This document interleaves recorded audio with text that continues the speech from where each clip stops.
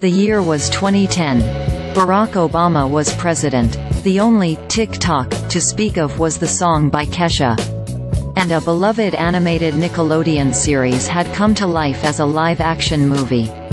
I'm talking, of course, about the critically panned 2010 film, The Last Airbender, directed by M. Night Shyamalan. An adaptation of the beloved 2005-08 series, Avatar. The Last Airbender, Shyamalan's film has become infamous for its failures. But there was no way yet another adaptation of that richly mythological series could crash and burn so spectacularly, right? Look, I wanted Netflix's Avatar.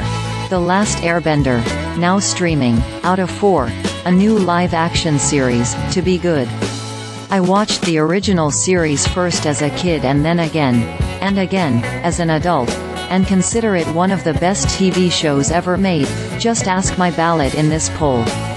There was so much potential in this story, minus about a world in which some people have the superpower to control water, fire, earth and air through what is called bending, minus to create something gorgeous and striking in a live-action medium.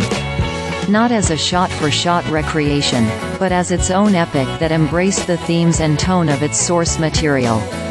But out of fear of angering die-hard fans, lack of time and/or budget, or a fundamental misunderstanding of what adaptation really means, the new Avatar is a regretful mess in its first season. Both too slavish to the original and too far removed from it, the new Avatar fails in every way. And it's infuriating.